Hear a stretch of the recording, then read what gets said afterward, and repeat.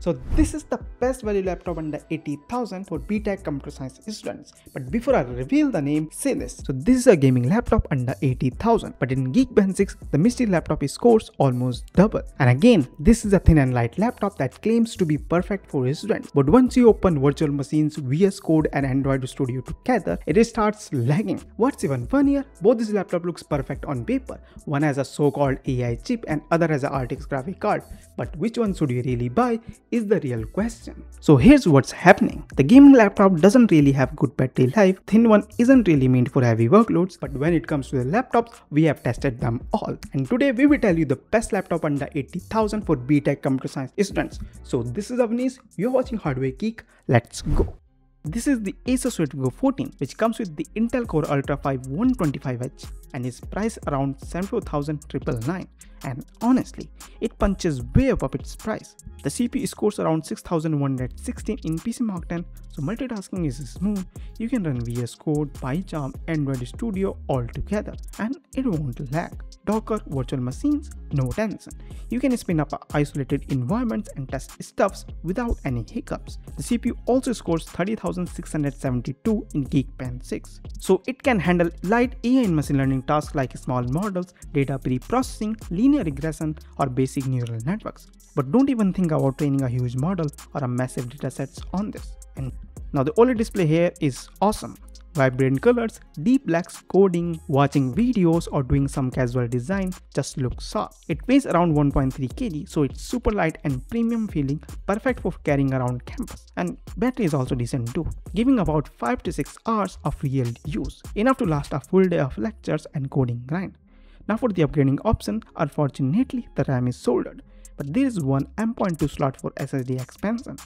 Alright, so let's say you wanna go all out. Real power for CS and also AI and machine learning stuff. Enter the Lenovo lock with Ryzen 7 7435HS and RTX 4050, and it coming at around 83,290. CPU scores solid 6,531 in PC Mark 10. The 8 cores in the CPU just eats multitasking and compiling for breakfast.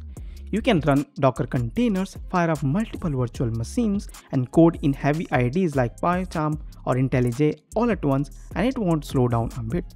And also, if you want to run Android Studio on this laptop, this will be the perfect machine. The RTX 4050 in Geekbench 6 OpenCL, it scored around 80,249, which is one of the highest on this list, which is perfect for TensorFlow, PyTorch, or messing with ML models locally. The display is also bright, sharp, it has 100% of sRGB coverage for coding, design, and also for content creation. But the downside, yeah, it's kind of hefty at 2.4 kg. It feels like a tank in your bag. And battery is meh, 2 to 3 hours, so keep that charger handy. Now the upgrade game is strong though. You got 2 RAM slots and 2 M.2 SSD slots, so you can stack memory and storage if you want.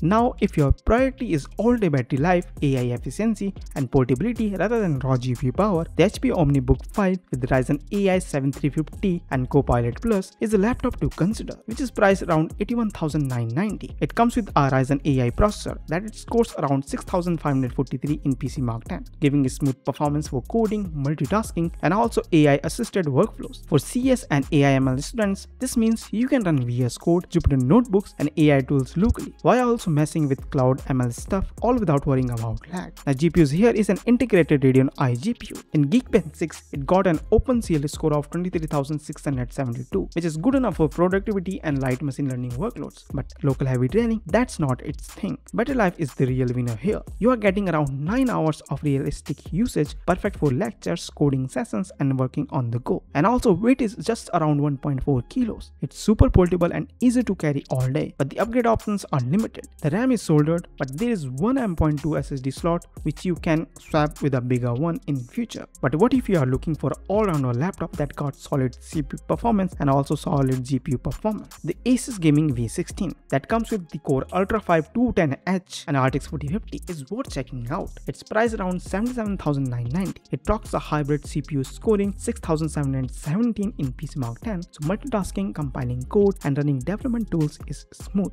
For CS work, that means means Android Studio, virtual machines, AI projects all run fine locally. And that RTX 4050 GPU with 71,651 Geekbench 6 OpenCL scores give you good speeds for machine learning experiment, rendering stuff, moderate deep learning. Now the battery is mad, giving around 4 to 5 hours. So yeah, keep that charger nearby if you are going to do heavy work. The weight is under 2 kgs, so it's heavier than thin laptop, but it's really portable for a gaming laptop. Now the upgrade options are decent. There are 2 RAM slots and 1 M.2 SSD slot expansion. Now for developers who are all about Android Studio, full stack work or light AI tools, the Asus VivoBook S16 with Ultra 5 225H and Arc GPU is a solid pick. It's priced around 80,602 and it comes with the CPU hitting around 6,853 in PC Mark 10, which is highest in this list. So multitasking and development workloads run smooth. For CS and AI machine learning, you can run VS Code, Docker, Android Studio and small machine learning projects without any hiccups. The GPU scores around 31,253 in Geekbench 6 and can handle light GPU stuff and moderate graphic work, but don't expect it to crush big ML training sessions like the dedicated GPUs. The battery also lasts around 6 to 7 hours depending on what you are doing, so it's decent for lectures, coding or meetings. Even with the 16-inch screen, it's only about 1.5 kg, so it's still very useful to haul around campus. Now for upgrading wise, it's partially flexible. 1 RAM slot soldered and 1 extra slot for M.2 SSD. Now the last laptop in this list is for developers who care about OLED visuals, portability and a premium design. This laptop is the Lenovo Yoga Slim 7 that comes with the Ultra 5 125H and it's priced around 81,990. It has a CPU hitting around 6,431 in PC Mark 10, so multitasking, coding, web development, Docker and Android Studio all run solid. The GPU in Geekbench 6 OpenCL scores around 30,587, which is good enough for development work, light graphic world, but don't expect it to handle heavy GPU based machine learning tasks. The OLED screen is the main highlight here. Vibrant colors, deep blacks make coding, watching stuff or casual design work look clean. The battery also lasts around 6 hours with OLED use, so it will get you through a solid day of lectures or coding. The weight is just around 1.4 kg, so it's easy to run around campus or carrying between meetings. And also the premium finish you get on this laptop, it's comparable to that of a MacBook, if not better. So that's a wrap up on the best laptop for computer science students under 80,000. From all day battery life to smooth coding experience to GPU power for AI and machine learning workloads, there are every laptop for each category. But before anything else, make sure to check out the best buying links down below in the description box. And by the way, buying from these links will not cost you anything extra. It will help me support the channel so I can make more videos for you. So don't forget to hit that like button, subscribe if you haven't already, and turn on the notification so you won't miss any of my future videos.